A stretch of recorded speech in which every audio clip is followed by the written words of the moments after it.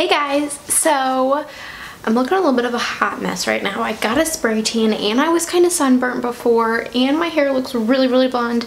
I mean, like, I did get it like more blonde, but it looks really blonde now. And yeah, I'm just looking a hot mess. So we're just gonna preface that, get it out of the way, and move on.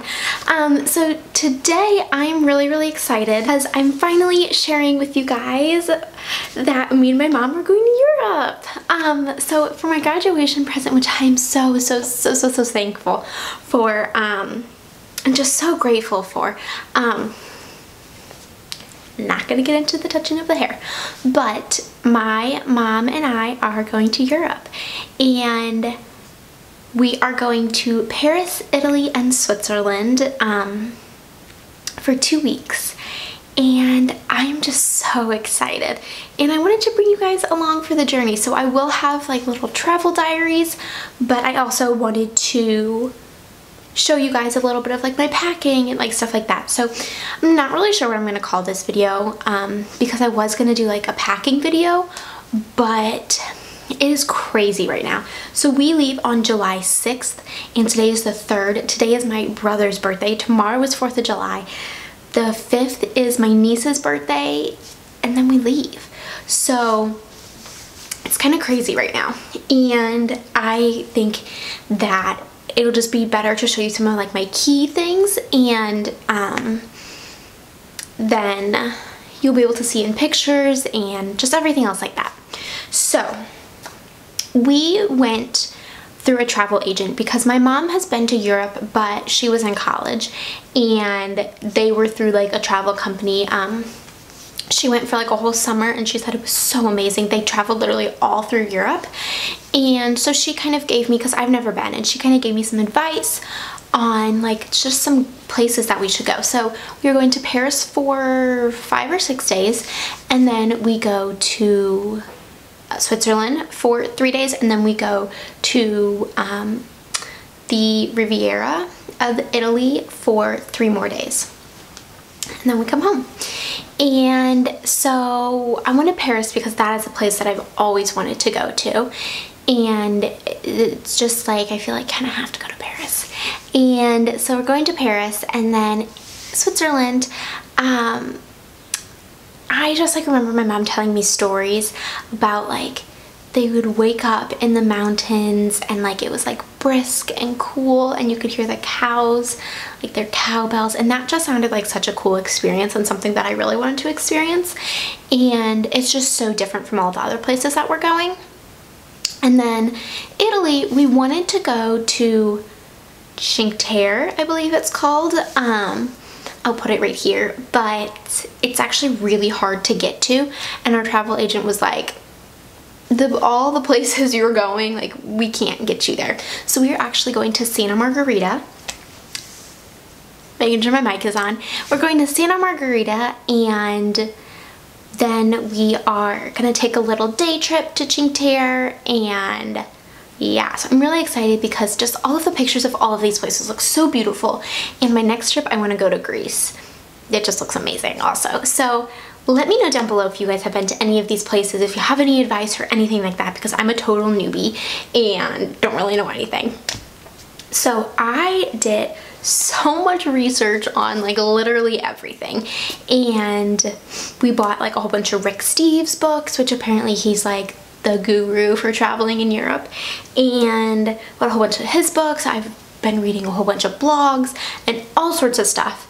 And so here is kind of like what I've come up with. So I'm going to show you guys my suitcase. We did get new suitcases, just 2, a bigger one and a smaller one, because our suitcases right now are just 2 wheels, and we got 4-wheel ones because, let's be honest, they look really cool. Like walking down the airport, you just look more snazzy, but that's not really why. We got them because they are a lot easier to carry around and like maneuver places. And we are going to be taking trains from place to place, and so we need to be able to personally take them places. So I will show you my suitcase because it is very large and I want to get it out of the way. How are we gonna do this? So So I actually researched a bunch of suitcases, and the best type of suitcase, like a hard suitcase, a soft-sided suitcase, you know, 4 wheels, 2 wheels, whatever. And this is kind of what I came up with. It is a Samsonite Dorado LTD, and we got ours from Marshall's because they're a lot cheaper. So this is what it looks like. You can't really see anything, and it's heavy. So we got that because just out of a whole bunch of research, the 4 wheels was the best, and a more durable soft side was the best, just because it, like hard sides, they just kind of get beat up a little bit more and they show wear more, and I don't really remember all of why, but I will leave some links down below for stuff. So then we also got these Amazon basic packing cubes. Now this was one of the things that was like on every single blog, was like, you must do is get packing cubes. So we just got these from Amazon with Amazon Prime, you know it's great. And it comes with 4, so it comes with one big one, and then the next size, and then the next, and the next. So this is really great for like underwear and socks. So those packing cubes, well, I mean like packing cubes in general, are really, really great just for keeping everything really organized, and especially since we're going to be going to multiple places. It's not like we're just going to one place where we can just unpack everything in the drawers and we'll be good. We are going to multiple places, so we kind of need to be as efficient as possible. So we got packing cubes, and my mom actually went to South America earlier last month and kind of like tested out all of our little travel things, and she said that they were really helpful. So then another thing we got, which are kind of nerdy, but since we do have black suitcases, she said that it was kind of hard to, like, everyone kind of has black suitcases, and we have like a little, you know, tag on it that's pink, but it's still really hard. So we got suitcase straps, and it's from Amazon Prime, and it's Blue Casto or something. I'll link it down below. But so it like goes around your suitcase this way and this way, so that way it's really easy to spot your suitcase. And yeah, because no one wants to be sitting there forever looking for a suitcase. So then I also got, this is just from TJ Maxx, a little passport and luggage tag set. I had been looking for a passport cover for a really long time, and like I kind of wanted to get a nice one, but I ended up just getting this one. It's just pink with, and it's really not a very good material, or like very high quality. I'm not going to be using this just because this is really cheap. But this, I mean, this set was only $8, and I might pick up a nicer one while I'm there or something, but I just wanted like a little passport cover just because I think they're cute. So then another thing that I got kind of for this trip, but kind of also just for fun, and I researched these a whole bunch, and it is a little faux pro, as I like to call it, because it's not a GoPro, it's a fake GoPro, and it is the Activeon CX, and this is just what, okay, so the packaging actually looks like this. It comes like this, but here's what this looks like. And it was $119.99, but it was actually on sale for like $80, which is amazing. And so it looks exactly like the GoPro. All of the like accessories are for the GoPro are the same. This is just what it looks like. And one of the main things that I really wanted is it has an LCD screen on the back, which makes it really, really handy. And this is also, you can connect it to your iPhone or your smartphone, and it has Wi-Fi, so you can like hook this up somewhere or something. Sorry. You can hook this up somewhere and have it on your phone, so you don't have to be directly behind this to see what's going on. You can see it on your phone, see what's going on.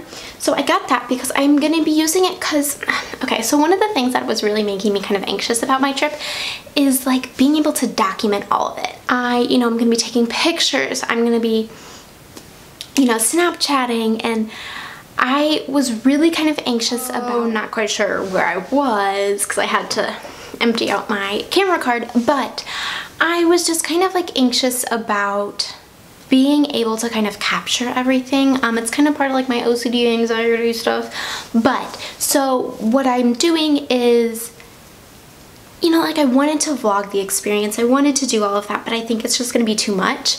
So I'm gonna be using this GoPro and be filming stuff like here and there. I've also got my mom with me, so maybe I'll just strap the GoPro to her and she can be like my little person. But so I also got this Vivitar rubberized spider tripod, and it looks like this, and this is also from Amazon. This is not sponsored by Amazon. Amazon is just the bomb. And this is the small size, but I also have the large size, and this was recommended through some research also, and it is just apparently the best. I'll show you guys, because of the little rubberized spider leg things. Come on, focus. It really grips onto things and it doesn't break easily, because like, you know, the ones with the balls, sometimes they break, and just different stuff like that. So that is kind of, I don't know, that stuff. I also have a plug adapter, but I don't know where it is because my mom used it last when she was in South America. And yeah, so then one of the other things that I got is this event planner. This isn't what I wanted to show you guys. I wanted to show you guys my travel planner, but it's the same concept. So it's a travel planner from Recollections at Michael's, and it's just a place where I can put everything and, you know, have all of my information written down, and also, like, you know, put what we did each day and different things like that, because I am, you know, as many of you guys may know, I do plan a lot, like my planner. And so that way, if I don't want to be planning while I'm there, I can take that information home and plan afterwards. But so yeah, so I would definitely recommend one of those.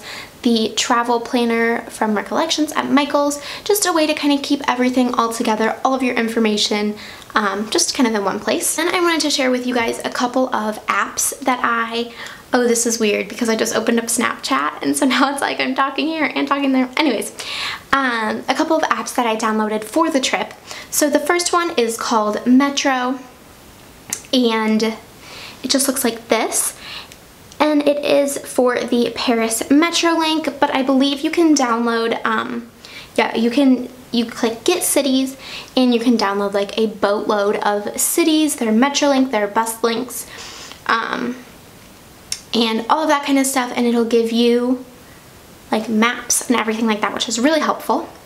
And then I also got the app called Next Stop Paris, which, what is going on? I'm not exactly sure what this is, but it was recommended, and yeah, so that's that. And the last app that I got was Google Translate, which is like really amazing. So it's got, you can type in, so like just straight up like type, you know, hello, or you can write, which is really interesting. Like, I don't know why you would need to do this, but like you can say like,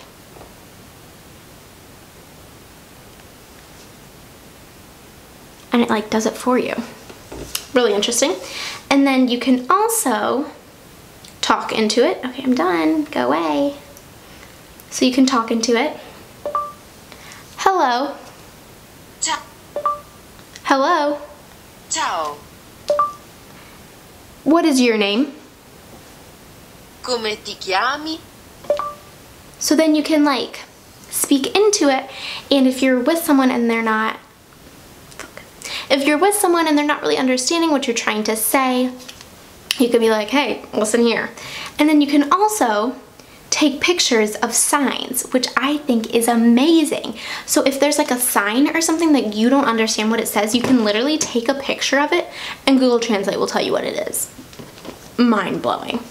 But yeah, so then, which was kind of another thing that I was a little bit nervous about, is the language barrier, but my mom does know French pretty well, and I know some German. I took 3 years, but they were a little rocky.